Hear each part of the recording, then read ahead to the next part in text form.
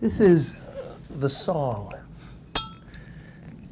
Cellars 2010 Cabernet Sauvignon, Napa Valley.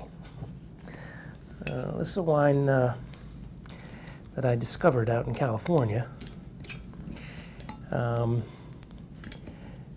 It's a it's a boutique wine, to say the least. Very tiny production. Barry Singer, a man who started out in another career and decided that winemaking was something that he just couldn't stay away from. And so he started Singer Cellars, and he's producing tiny amounts of really, really nice wines from Napa Valley. I mean, he's, you know, why not go where the best is, right? So he's sourcing these grapes from terrific vineyards. This is all sourced from a single vineyard, the Browning Vineyard in Oak Knoll.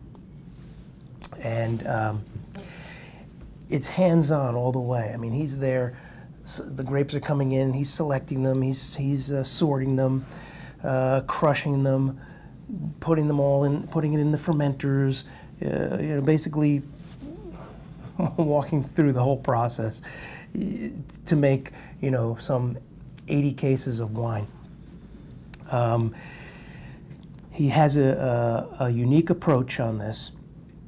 When he's got the wine in barrels, which he does for 20 months, he's aging in oak barrels, and he's using top-of-the-line Terranceau French oak barrels.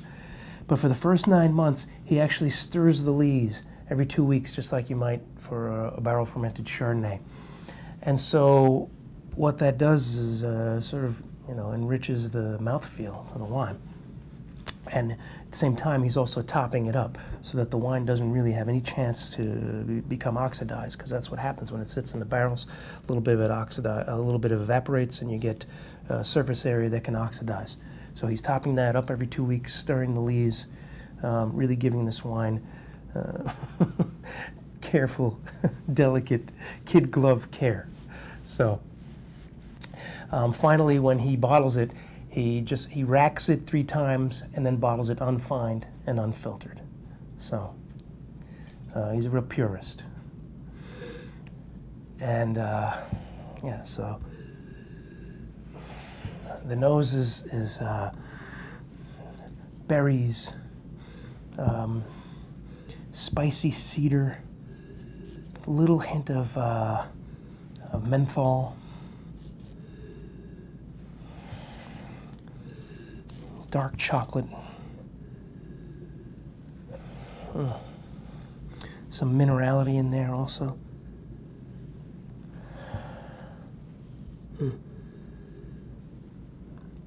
Really nice complex nose. Let's try it.